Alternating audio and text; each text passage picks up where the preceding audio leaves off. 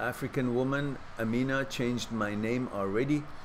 Once she's here, my name is now from Mehran to Mihrab. Thank you for that.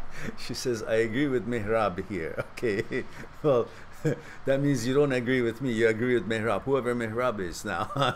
I'm hurt. Aso says, Mehran, how to have a good relationship with parents in a way that they would do anything for you. Why do you want them to do anything for you?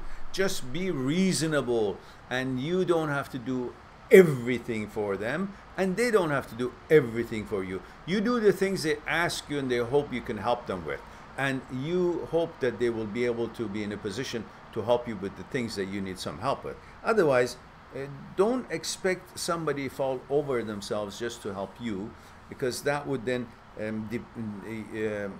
disappoint you when you see that's not happening, because usually that won't happen. Why should people go out of their way to just focus on somebody else all the time? Even though if they love that person and want to do it, it becomes annoying, because you gotta give some space for the person who's paying so much attention to you, so they will not feel it as a job. They will not feel it as an obligation, and they will feel they have their own space as well, and they can do it as much as they feel is comfortable for them, rather than something that you expect all the time. Sino says, exactly, what did she say? Whom are we talking about? Zeno, I don't know the rest of the question. Bob to me 2002 says, Mehran has helped me so much during dark times. Well, you're welcome, Bob.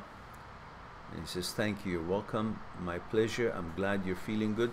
If you guys really feel that you've been helped by the channel or by me, please do think that we hope to be able to attract more subscribers to the channel, and the way to do that is along the side that what things that I'm doing, the live talks and videos and all the thumbnails and advertisement and so on. But most important one and the easiest and fastest way is if you guys would kindly share the videos that you like on your social media over and over. If not this video, another video, another video. Short ones, the ones that you think, like there's one that's called, where does the breakup pain come from?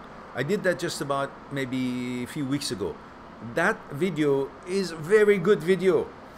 I think if you listen to watch it, where does breakup pain come from? That's the title of it. Share that on your social media, and I think we may be able to attract some people's attention to what this channel can do for them.